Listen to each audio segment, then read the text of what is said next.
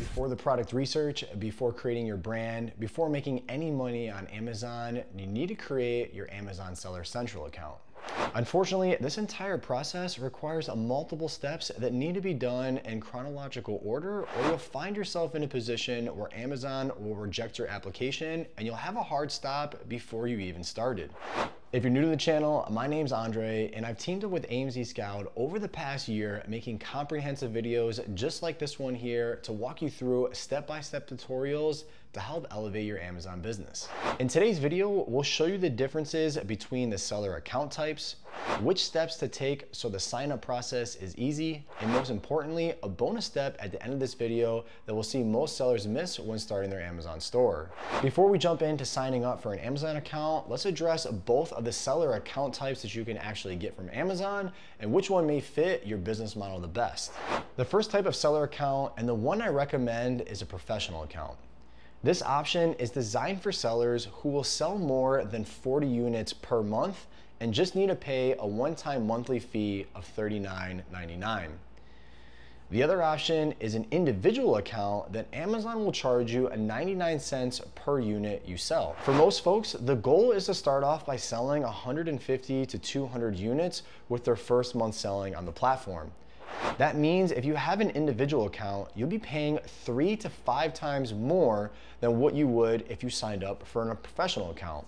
If you do decide to start with an individual account over a professional account just because you're not really sure how much volume you'll be doing in sales, that's fine. At any point in the future, you always can upgrade your plan from an individual to a professional once those sales start rolling in and it makes more sense to switch over to the different plan. Now that we have the seller account types out of the way, let's get into the tutorial of how to sign up for your account and some vital steps to ensure your application isn't rejected, or even worse, your account isn't banned later down the road. Once you click on sign up, you'll need to enter your first and last name here, an email address below, and finally a password for the account. In my opinion, I strongly encourage you to create a new email that you strictly use for Amazon that's separate from your personal email. It makes things a little bit more professional looking at it from Amazon's point of view, and also it makes things a little bit more organized for yourself just because you're able to separate all of your personal emails from everything that's related to Amazon.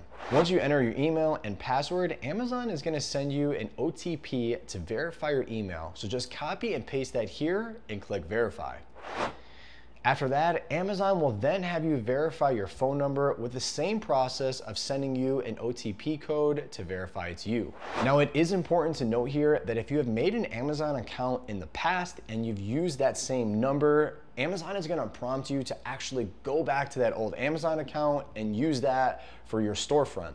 Unfortunately, you can't use the same phone number for multiple different storefronts in most cases, so just make sure that you have your old account maybe deleted or taken care of before you start a new one. Once your phone number has been verified, you'll be brought to this page where Amazon is going to give you a heads up on some of the information you're going to need for the application. If you look to the side here, you'll see the what you'll need section, which is a valid government issued ID or passport, a recent bank account or credit card statement, a chargeable credit or debit card, and a mobile phone. I highly encourage you to make sure you have all of these things organized and ready to go when you start your application. You'll notice when you're on the application and let's say you input a credit card incorrectly, Amazon will then prompt you and say, hey, you have 4 tries left before you have to wait 24 to 48 hours. Last thing you want to do is prolong this process even more. Make sure that you're ready. Once you click on begin, the first page is about your business information. The first tab is a drop-down menu that once you click on the left-hand side, it will allow you to choose what country your business is in. Next, you'll need to choose your business type. For most individuals, this will be a privately owned business. Below that, you'll have to put the official name of your business as it's registered with your certain state. Then at the very bottom, you have to check this box that confirms your business location and type are correct and the information cannot be changed in the future. Once you click next, you'll be brought to this page where we need to add some of the important information about your business. One of the most vital pieces of information is your company registration number or your EIN. This EIN number is actually assigned to your business when you create it. If you don't have some type of a DBA or LLC, you actually can use your social security number for this portion.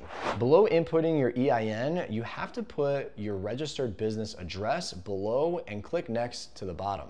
For the second page, you'll have to input the primary contact information for the business. Really just some generic information like name, country of citizenship, country of birth, and address. You'll also need to input the form of identity proof, which is either a driver's license or passport, and below the driver's license number or passport number.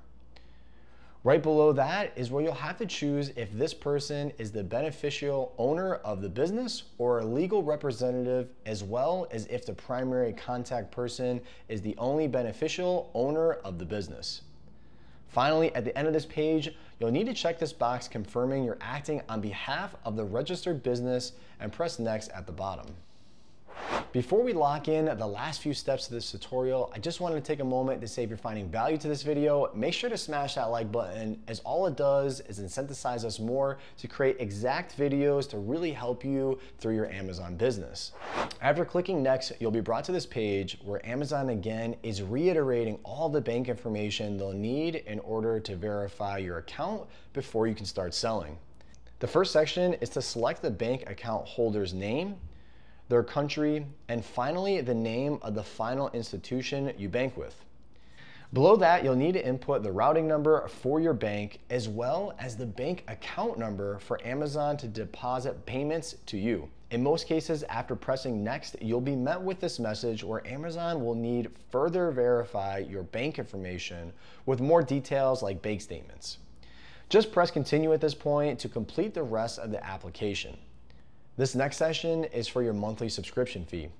Amazon needs a card on file that they can charge every month for this. Just input your card here, the expiration date, and the card holder's name, and press next.